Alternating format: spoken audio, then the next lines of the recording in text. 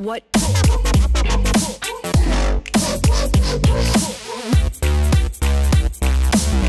And it's a muggy one here today, but it's getting pretty close to the season in Texas, and there's one thing that I really wanted to try out this summer before the season to make sure I knew how things were going to pan out if I got into that situation. You know, bow hunting is a lot like a lot of things. It's learned through the school of hard knocks.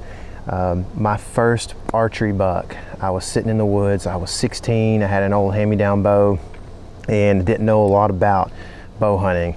My dad had taught me a few things. So I'm sitting in a tree alone, and we have a spike roll in our county, and I had a 3-point coming in. So he had one unbranched antler, so he was legal.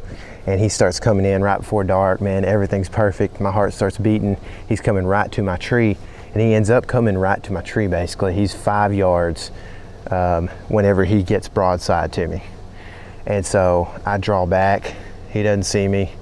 I take aim, put it right where it needs to be, shoot, and I'm surprised, but it's high. And so we tracked the deer.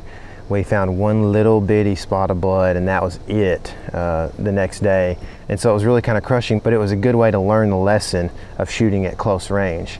Now, since then, I haven't really had the opportunity to shoot at a deer that was any closer than 15 yards. So I wanted to set everything up and try out today shooting at close range at my target to see where everything was hitting and make sure that I'm on in case this year a buck wants to come in right to my tree. So I'm gonna shoot a few arrows and see if I can relay anything that I learned along the way.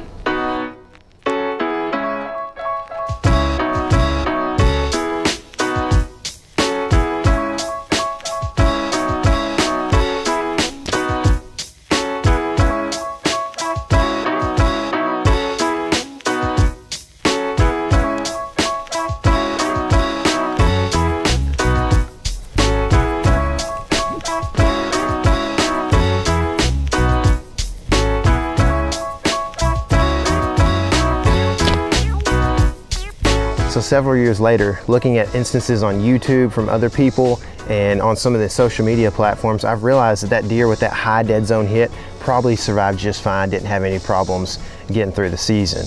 But I did learn one super important lesson through that experience. Other than being crushed and realizing how much I really wanted to shoot a deer with a bow, I realized that at close range, you have to bend at the waist to get the arrow to hit where you want it to. By not bending at the waist and using my shoulders as the pivot point, I changed a lot of my knocking points, therefore changing the point of impact of the arrow. So I found that the best way to keep your knocking points the same is to draw just like you shoot in the yard, straight out.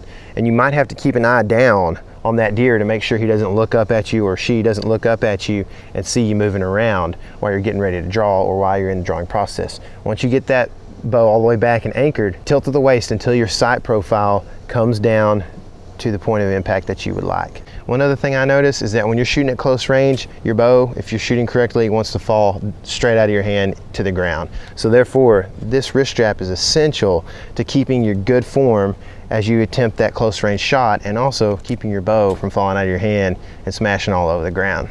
After shooting a few arrows, I feel like there's a great reason for me to run in the summers, because if I had too big a gut, it would change my knocking points. I feel like bending over. I couldn't get bent over as far as I needed on this 4-yard shot right here. Another thing I noticed is that the point of impact seems to be most accurate when I'm using my 30-yard pin at this distance. And I think that may be due to gravity, but I'm not 100% sure, but it's a good thing to know. It's good that I practiced this before the season. I've watched several guys shoot shots like this on YouTube and on TV and that kind of thing, and I feel like that it's very difficult to get a double lung in this situation.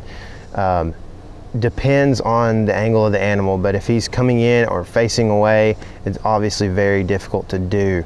So you just kind of have to judge what you want to do in that situation. It's hard to let a big buck walk, but you might let him get out to 15 or 20 yards if you've got some shooting lanes, and then maybe give him a quiet grunt stop so that he kind of turns his body a little bit and looks back towards you, therefore giving you a quartering away shot. I hope these tips were helpful and this video was helpful. If you have any questions, feel free to ask them in the comments below. Thanks for watching. Remember, this is your element. Live in it.